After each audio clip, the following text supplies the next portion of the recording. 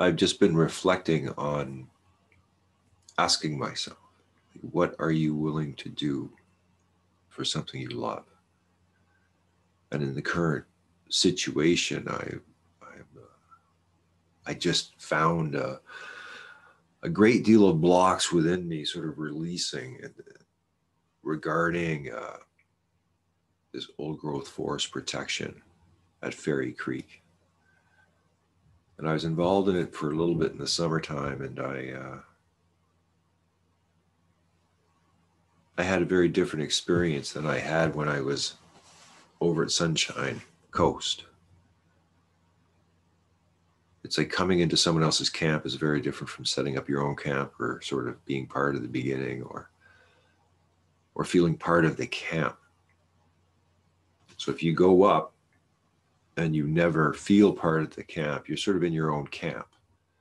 You are in your own group, but now you're polarized from the main group. And that type of polarization with humans, usually it can become antagonistic in some way, or judgmental. And if you have different philosophies, and if you want to run the camp differently, then you're going to run into problems. Now you add in COVID, and you add in social distancing, and you add in a lack of a sense of humor,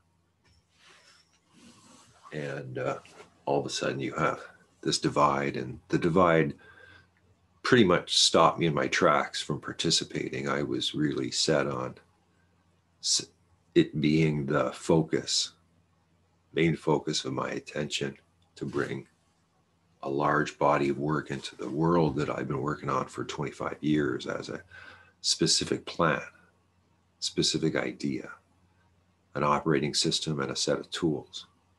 Something very comprehensive and something very innovative. But my downfall has been bringing these tools to activist type events where the people involved don't want to get organized or have no one organize them.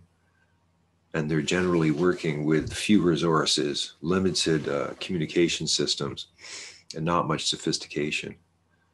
A lot of heart, but in a losing strategy, because the injunction is always what they face, and the injunction is where you lose. The Canadian government, the Crown, or whoever's behind all that legal jurisdiction, bogusness. Their end game is always the injunction, which some judge gives to the police, and the police put you in jail.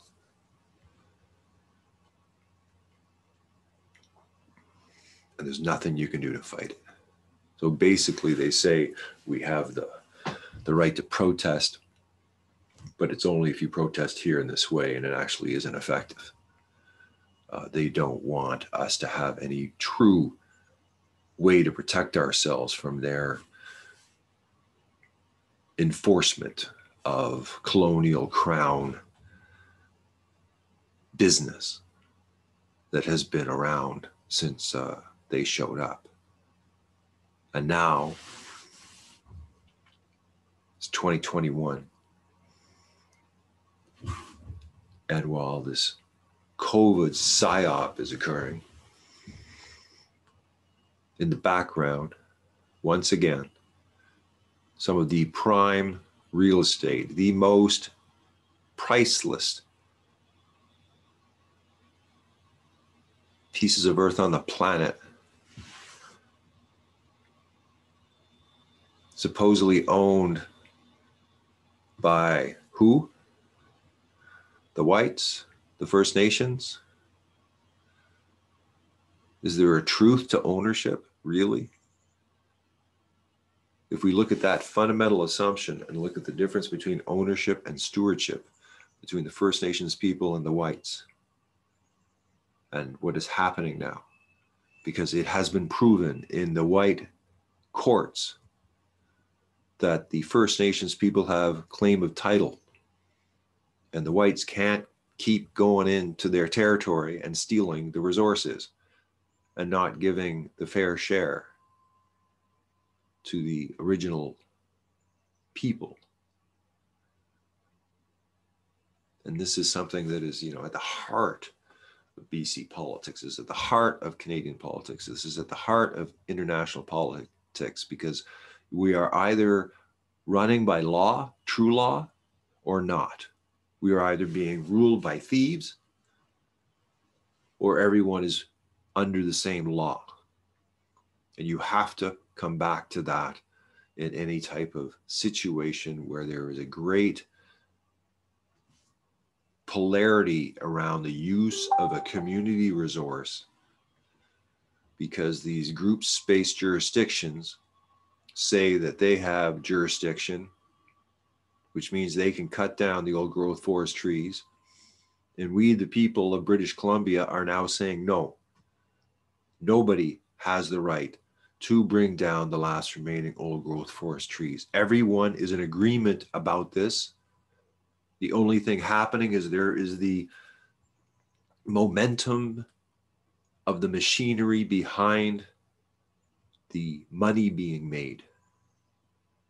And that's the problem. And that's what has to stop. Stop making money, cutting down old growth forest trees as a law in British Columbia, and start there.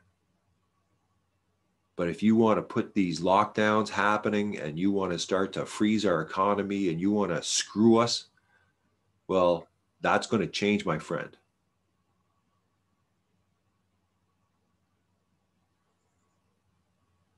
I mean, we Canadians, we might be a little slow. We might be a little dumb. But when we catch on, we catch on. And guess what? We just caught on, okay? Do you hear that, Rev? I'm coming for you, Rev. I need a little bit of help out here, Rev. Jeez.